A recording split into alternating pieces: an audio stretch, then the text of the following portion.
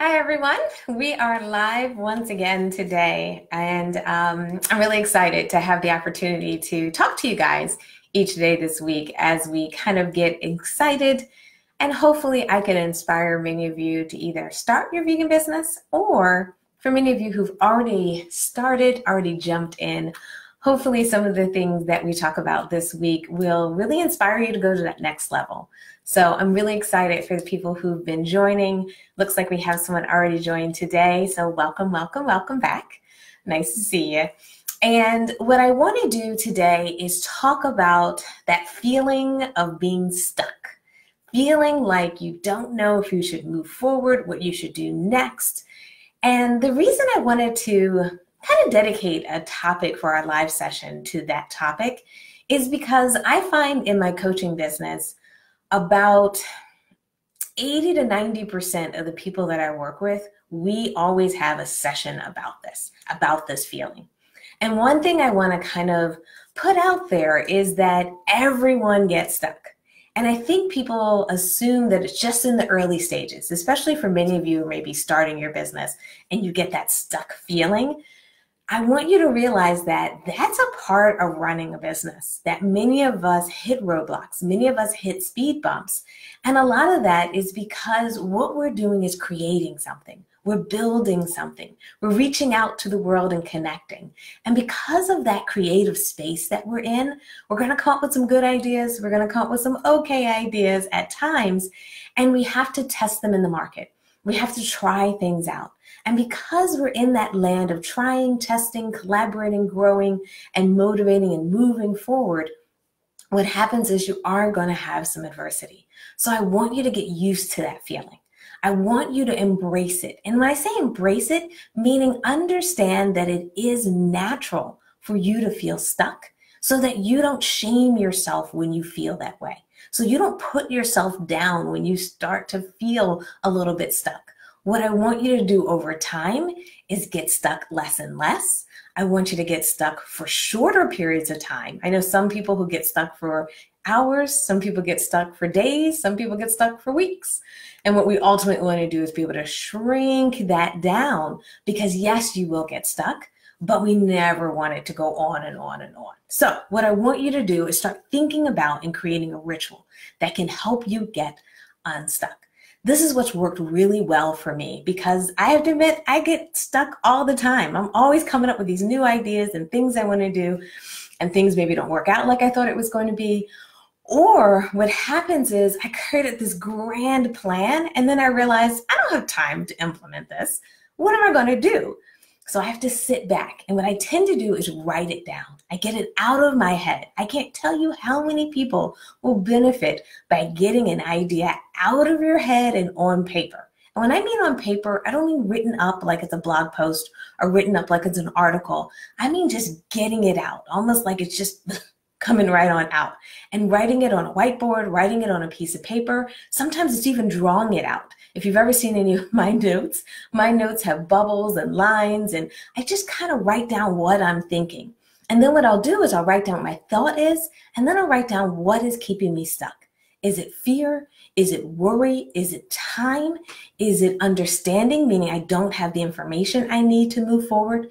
And by starting to diagnose and find out what is keeping me from getting stuck can help me sometimes find my solution. If I'm feeling like I'm stressed out, so I know I need to get all these things done, but I'm stuck because I'm stressed, then I have a ritual that will help me de-stress. So if you are a person that tends to get a little stressful at times, I want you to create a ritual around it. Whether you do yoga, whether you jump on Netflix and watch like a 30-minute comic special, whether you're a person that needs to go outside and take a walk, or maybe you need to go make a phone call, call someone, call a friend, or connect with someone. Figure out what your ritual is so that you can de-stress. Now, if you're feeling stuck because you don't know something, you need that information, my ritual is to join a webinar. I always look online when I'm looking for something, and I'll just do a search. I'll search for webinars, or because I tend to follow specific accounts that I really, really like, what I'll do is I'll go through my email, because those emails are just always coming through, and I'll look to see if anyone had any recent webinars, any recent events, and maybe I can watch the replay. And that way, what I can do is get the knowledge that I need to move forward. So all this is about is creating the lanes that can help you kind of go around that speed bump or resolve that roadblock that you're hitting. So what I want you to do I recommend is thinking about your ritual. If you're not sure and it's too hard to create one, the next time you have a roadblock, sit down and create one. Make sure you sit down and say if it's a fear. If it's a fear, you may have to talk to someone. What I love to do is having a partner, someone I can talk to when I need to get out of my head. Sometimes that's a colleague. Sometimes my poor husband has to be the person as well. And what I can do is I can say to him and kind of throw how I'm feeling. I can get that emotion out, and then he can objectively respond to me in saying, that emotion is not valid, Stephanie. He can respond to me, hey, good to see you, veg feed date. He can respond to me and say, hey, Steph, why do you feel that way when you've done this 5 times before? And what happens is he can give me a perspective. When I have a colleague that I reach out to, I'll let them know, hey, I'm worried about this, or I'm concerned about this, or I haven't resolved that. And then they can objectively say, that may not be a valid concern because of A, B, and C, or they can give me a recommendation on what they've done before. So I highly recommend having someone who can be a little bit of your sounding board, but it has to be someone who can talk to you very objectively. Now, I'm lucky that my husband will say anything he thinks, and I really love that, but not everyone wants that in their relationship, so I completely understand.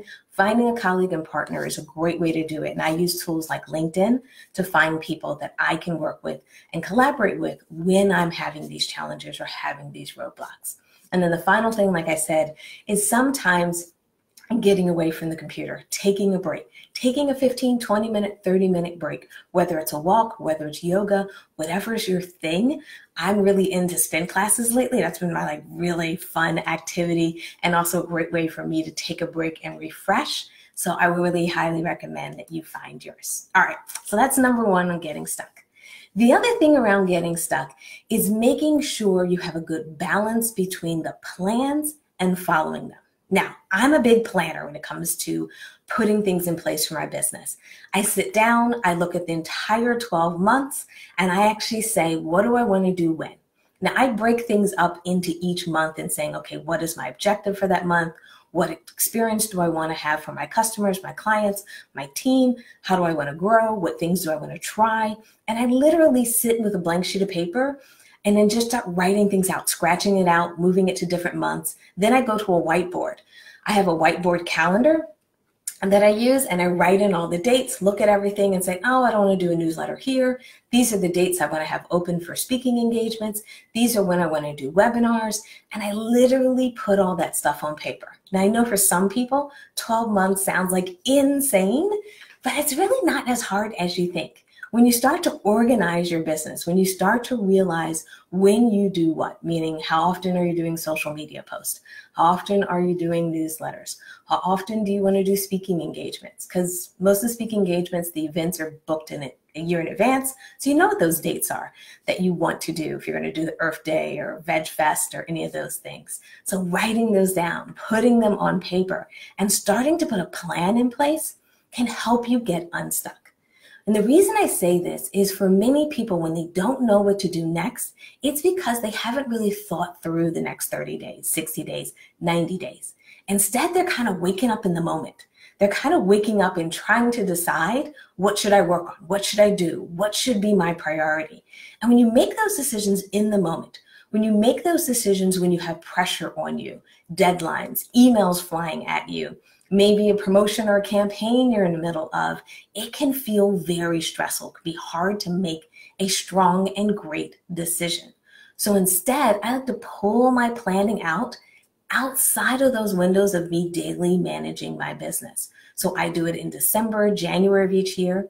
And then what I do is I put an operational rhythm in place. I literally sit down every 3 months and look at my plan and say, how am I doing? Am I on course? Do I like what I'm doing? Are the plans that I put in place make sense? Or the plans that I put in place, are they really going to get me where I thought I was going to go?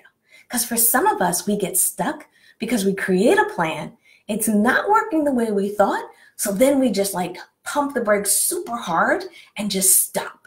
We just stop and freeze. And what I don't want you to do is stop and freeze. What I want you to be able to do is look at those plans and start to realize that you have to have the courage and the strength to know everything you plan may not go as planned.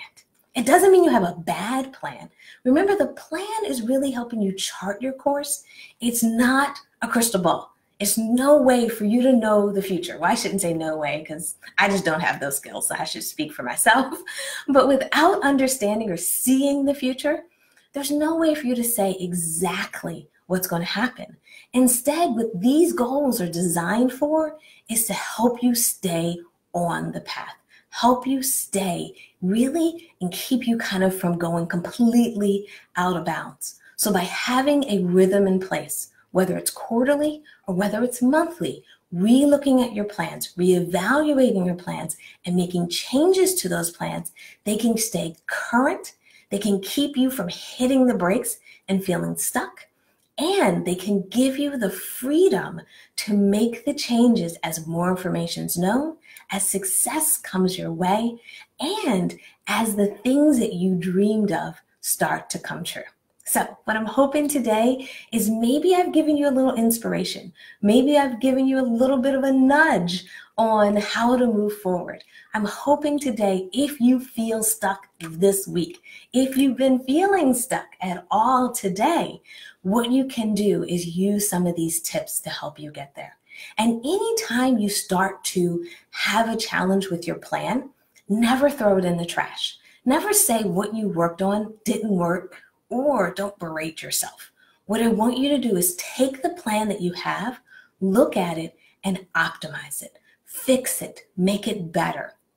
I always want you to build from what you've worked on and done. So spend the time this week, today, and look at what your plan is. Look at what you're working on.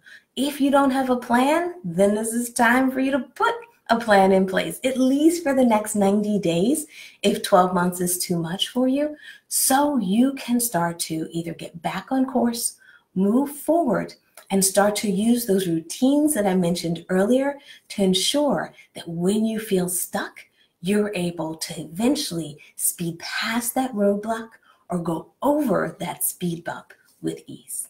All right? If you have any questions about anything that I talked about today, feel free to post it down in the comments, depending on if you're on Facebook or Instagram watching this. You can always email us as well. I got some great emails yesterday for people who were talking about their why and their passion and why they created their business. So thank you for those emails. And as always, you can jump on any of our social media platforms and let us know how your business is going, what your journey's like, and how you've maybe used some of the recommendations from today to help you get unstuck. All right, it's great seeing everybody. Goodbye.